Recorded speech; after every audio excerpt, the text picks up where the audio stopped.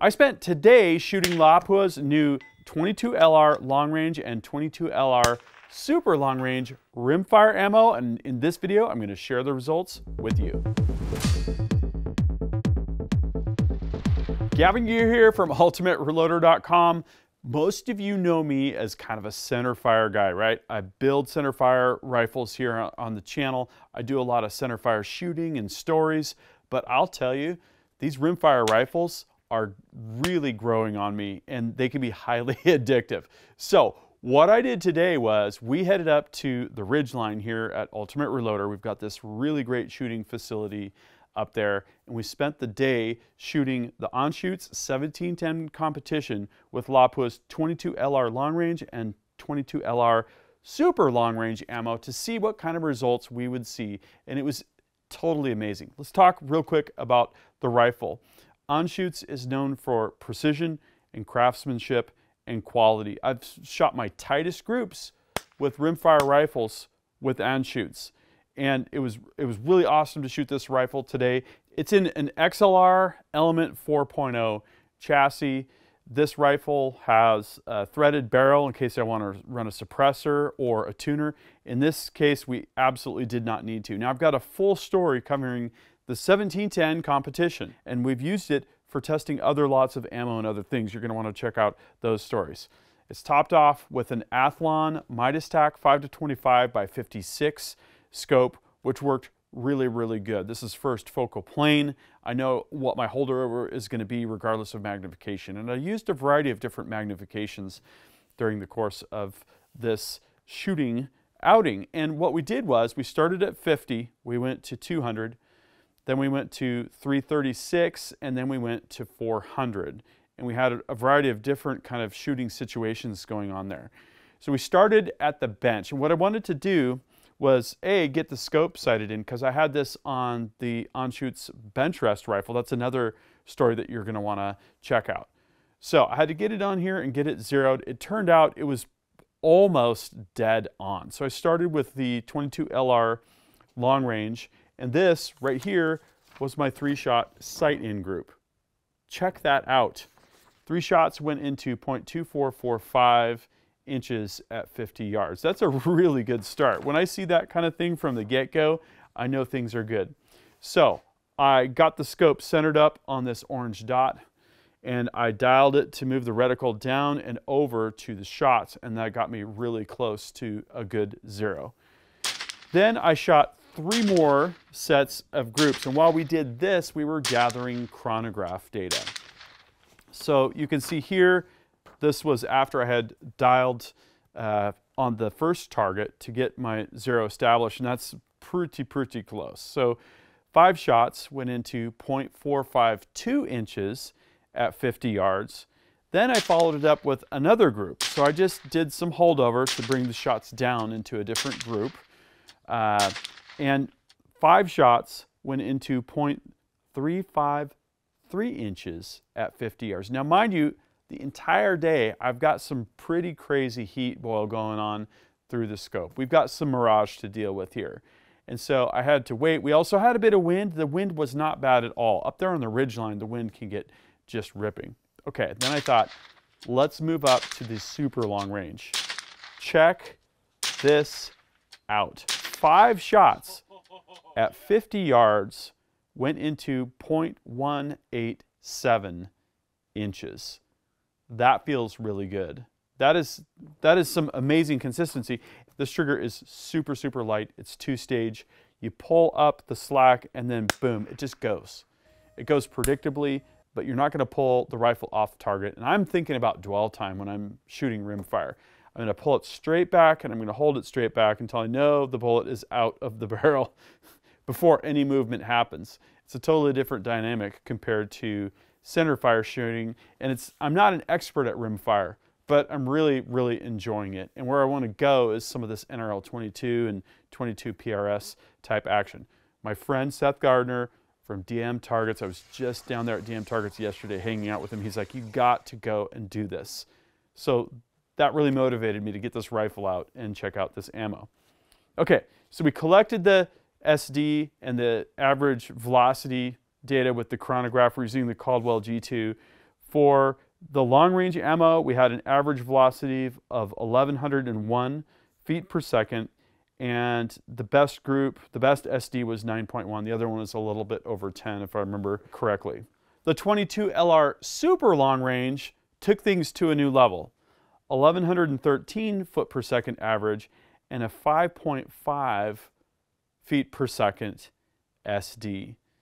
For rimfire ammo, for factory ammo, that is awesome. And when you combine that with a group like this was the very first group, the very first 5 shots I put through the on-shoot 1710 competition went into .187 inches.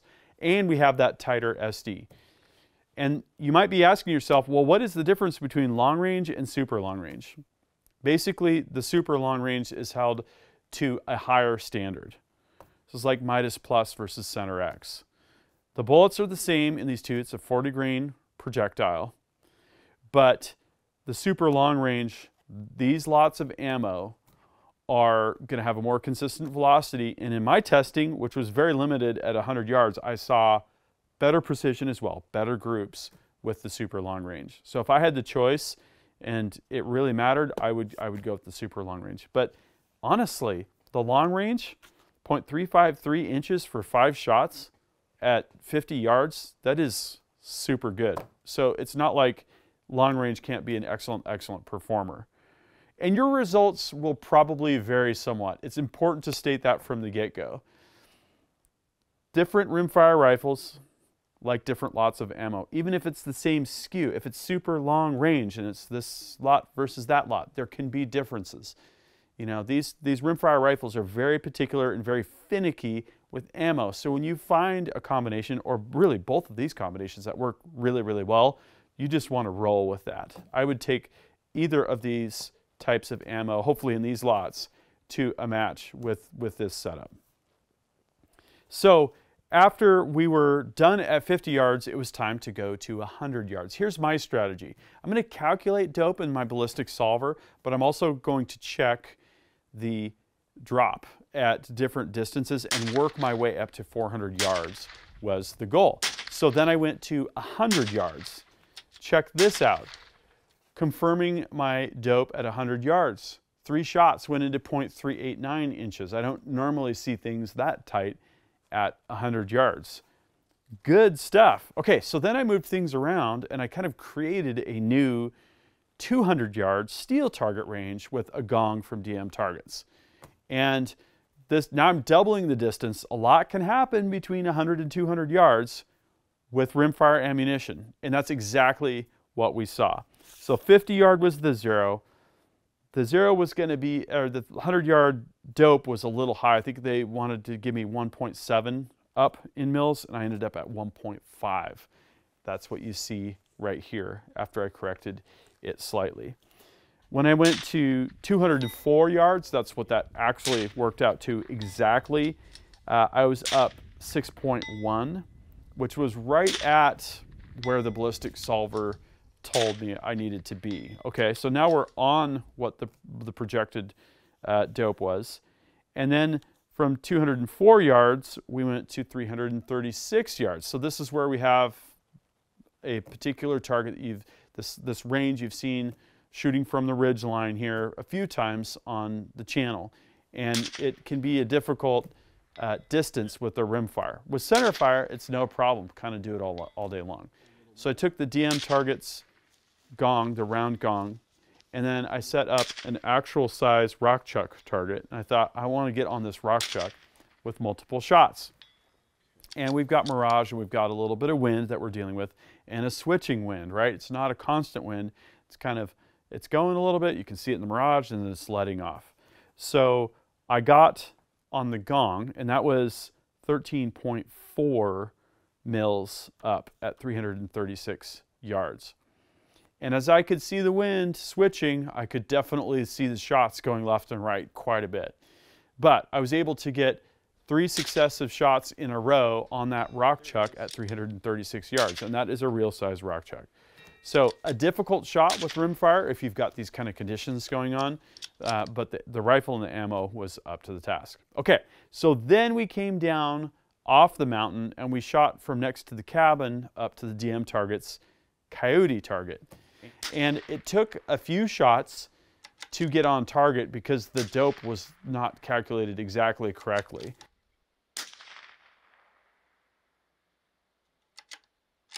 It looks like I'm at 16.8 mils up. So it was slightly different than what the solver told me.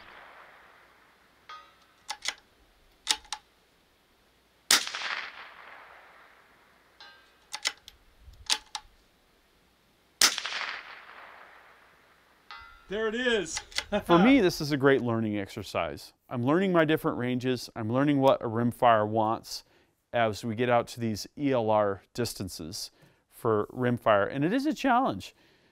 These rimfire bullets do not fly as well to 400 yards compared to a centerfire rifle. Not a problem all day long with the centerfire rifle, but depending on what's going on with the wind and with the mirage and these distances.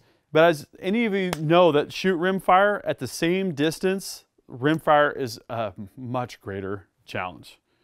So I'm continuing to get more and more hooked on this stuff, and I'm thinking about having Seth come up and teach us Ultimate Reloader folks some NRL 22 positional shooting, rimfire goodness, and then going out to a match. So I think that'd be a lot of fun. And if you're looking for an Anschutz rifle, if you're looking for this Lapua 22 LR long range or 22 LR super long range ammo, Creedmoor Sports is where you want to go. I just talked to Brent. They're expecting a shipment of this ammo in very shortly. By the time this video publishes, it should be on the shelves. So click on that first link in the video description and I'll have links to go over there. They also stock these Anschutz rifles, which are absolutely a pleasure to shoot, a pleasure to hold in your hand. The quality is absolutely amazing. But regardless of what rimfire rifle you have, this ammo is totally a winner. Might, like I said, depend on the lot. My experience so far, super, super stellar. Here's what I want to know from you is, what are you doing with rimfire ELR? What kind of rifle do you have? What kind of ammo are you shooting? Drop a comment and we'll start a discussion. That concludes this video, and that means it's time to wrap it up. I hope you enjoyed this video. Don't forget to like and subscribe. Also, we're on Facebook, YouTube, Rumble, where we've got unrestricted content, and Instagram. Make sure to follow us on all those channels. Ultimate Reloader also has a commercial solutions division serving law enforcement, the military, and the gun industry.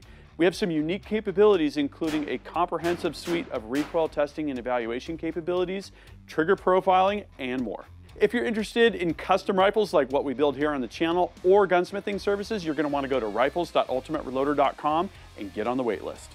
If you want to learn lucrative gunsmithing like what I show here on the channel, including building custom rifles and Cerakote plus a whole bunch more, you're going to want to check out the Colorado School of Trades, schooloftrades.edu. Thanks again for watching.